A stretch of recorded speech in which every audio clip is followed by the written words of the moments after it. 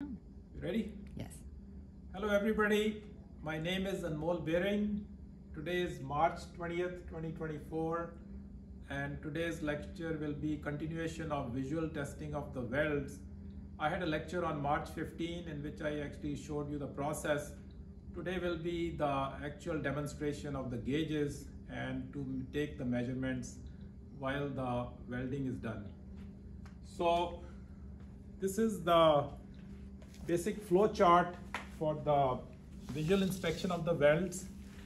The first step is to review the welding procedure specification, and that welding procedure specification, which is called the WPS, will define how the welding will be done. It will give you the material specs, the weld parameters, the weld preparation, bevel angle, misalignment allowed, and it will also define the acceptance criteria for the final weld. It will just have a one-liner like what code to use. Once we take the then we take these measurements, which is the bevel angle, make sure they are acceptable to start the welding. Then the welding begins here, and then the welding, after the welding is done, we check for the weld profile, which would be the basically the reinforcement of the weld, and to make sure there is no misalignment during the welding process. If the profiles have been checked, and also for the fillet weld, we would be checking for the leg size, and also check for if the throat is enough or if it is insufficient throat for the concave welds. Then we look for discontinuities, and discontinuities could be the ones which are automatic reject, which could be like cracks. So they will be automatic reject right here, and there will be other discontinuities which you will require to take measurements, for example undercut, and in that case you actually use the gauges to take those measurements, porosity and those, and then after that to see if they are actually apply the code and see if they are acceptable or they actually are rejectable. So this kind of gives you a summary of the flow chart for inspection. And then we go to the WPS, which is right here, and this is called the Welding Procedure Specification. The WPS will have a number right here, and it will refer to a PQR, procedure qualification, and this WPS will give you all the specific information for the welding that has to be carried out, which would mean the pipe diameter or the plate. So in this case it's pipe. It'll give you the diameter, the thickness, the pipe material and grade, the welding method to be used. In this case is GMAW, current, volts, travel speed, shielding gas, position, welding position 5G, filler metal, electrode diameter, say 1 millimeter, trade name of the electrode, and then the welding equipment to be used, preheat temperature, backing material. In some cases we use copper pads.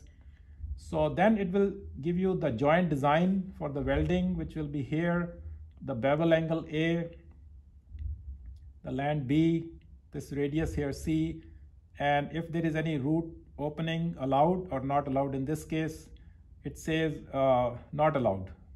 Fit up without root gap, so means 0, and maximum misalignment allowed is 1.0 millimeter between this side and this side. And it will give you at the end the acceptance criteria to be used for the discontinuities, and it will give you the code name, which will be very specific here with the addition also. The WPS has to be prepared and then signed and dated at the very bottom. So now we will go through the process of this measurement, and the first one is actually to check for the bevel angle, which is here. And in this case we use a bridge cam gauge. We just put it here like this and kind of put it like this, and the angle will show up on, hold on, this way. So the angle will show up here. As you can see, it's showing up right here. So this is 30 degrees, so it shows up right here, and that's the bevel angle. So that will be the first measurement we take to make sure the bevel angle is in compliance. And then after that we go to make sure about the misalignment. So here are two plates, which actually I'm showing them as misaligned. So, and in this case we use the bridge cam gauge to check for the misalignment, and it will be here, and it will show up on the right here. It will show up, the misalignment will read at this here, right here. It can, so we can measure the misalignment with the bridge cam gauge as well as the VVAC gauge, which is right here, which is another way of doing it. So again, we put it here and then dip it right here, and then the measurement will come on this side. So the misalignment is here, and then after that the welding is done. And once the welding is completed, we will check for the reinforcement of the weld here. And just to go back, let me show you the steps which I'm following. And the steps are here. One more time, we did the bevel angle, we already did. We checked for the misalignment using the bridge cam gauge or the VVAC gauge. And then the welding is done right here. And after the welding is done, we will check for the weld reinforcement and also check for any misalignment after the welding. So for that, here is the welding is complete, and then we go back and check for measure the weld cap reinforcement by putting the gauge like this, and we get the size, the reinforcement on the top. Or we can use this gauge here also for the weld reinforcement. So that's another way of measuring it. So there's many gauges are available. And once that is done, then the next step is to give you a demonstration of for the fillet weld, the leg size. And it's right here. The best way to do these fillet weld inspection is to use a go-no-go gauge. And in this case, if the fillet size is supposed to be 3/8 of an inch, we use a 3/8 inch size fillet gauge, put it here, and you can see that the size is more than the 3/8 inch on the top side, the vertical side.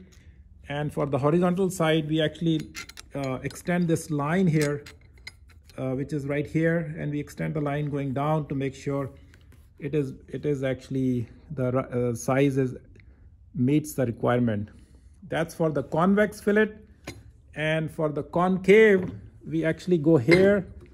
This is the concave, and in this case we take this gauge, we flip it like this, and we put it here, and you can see that there is a light gap there where the throat is supposed to be touching, and that means it is unacceptable.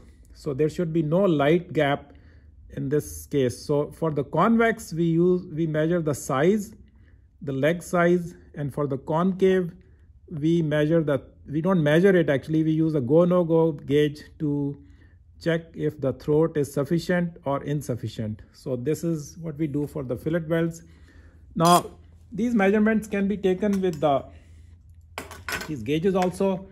Like this gauge can be used to measure the leg size, and also you can convert this gauge actually to a go-no-go gauge by setting up this here. So you can set up the throat size on this here and make it a go-no-go gauge, and then actually just come in here and measure the throat from here. So that's another way of doing it. And for example, this one is actually, I set it up for a 3/8. Here you check for the throat and see if there's a sufficient throat or not. So then the final one is to measure the discontinuity, which is one example here, undercut. So in this case, we can again use bridge cam gauge to put it here and kind of take the measurement of the undercut just like this, right? This here, it will give you the depth. And or you can use a VVAC gauge right here and take the measurement and take the reading on the right side here. So this gauge is for the high-low, and really it's used if you are measuring the high-low on the ID of the pipe. So you kind of stick it in between, so you stick it in like this on the opposite side, and then you rotate it by 90 degrees, and then if there is a high-low, you can actually, it will kind of show up here, and then you can take the measurement up there. So kind of gives you an idea of the different types of gauges, but basically you can see that I have a summary of the measurement gauges here. The bridge cam gauge can be used for butt weld, bevel angle, misalignment, reinforcement. For the fillet, it can be used for the leg size and the insufficient throat. And then again, this example for the fillet gauge, which is a go-no-go gauge, can only be used for the fillet welds, and it's actually it can be used for the size, leg size, for the convex fillet, and then for the insufficient throat for the concave fillet welds. So kind of gives you a summary of all the measurements to be made and the measurement gauges which are all here. So it seems to be a little bit complicated, but really all you need is like 3 gauges like I showed you in this chart, which would be the, well, you need a ruler, and then the best is the bridge cam gauge is a good one to have, and the VWAC gauge is also has a pointed tip here, so that's good for measuring the depth of any discontinuity because of its pointed edge, and it's light to carry, and they are not that expensive. So thank you very much for your kind attention, and we will continue on the next NDT topic as we go on. Thank you.